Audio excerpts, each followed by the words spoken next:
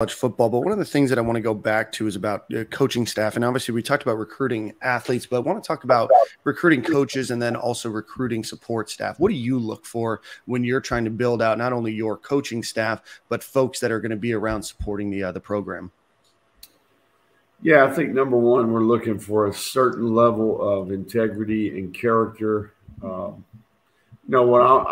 I'm looking for people that are authentic, that are sincere, that really do view coaching the way I view it, right? And they have a sincere care for the players. I think we all want to be productive. We all want to have success on the field. But while we're doing that, I think there's an attitude and approach. I'm looking for a selfless person, a person that can put their ego aside and work together as a team. So we kind of start there. That's number one.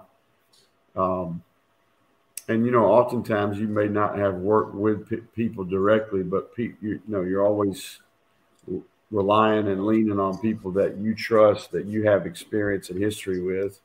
I think the second component is a certain level of expertise at what we're asking them to do, right? So, they have the ability to be very productive relative to teaching and developing the player, right? So we talk about leading the person. That was number one, right? Then we talk about teaching the player, developing the player, that being number two. And that requires a certain level of expertise. And you got to fit within our systematic approach, our philosophy in those areas, right? So what is your history or experience? Who have you coached with? Who have you been around? What's your pedigree? And then I think the third component is the recruiting component, right? You got to recruit your area and recruit your position.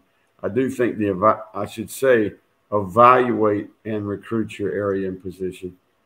That being kind of the third component. So, and we did it. The fourth and fifth part of every staff member is you got to protect and represent the University of Florida. And then you got to do a good job, be a great teammate in the building. And also I want a commitment to prioritize your family.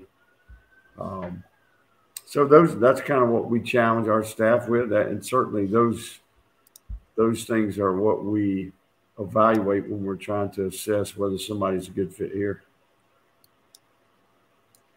The biggest one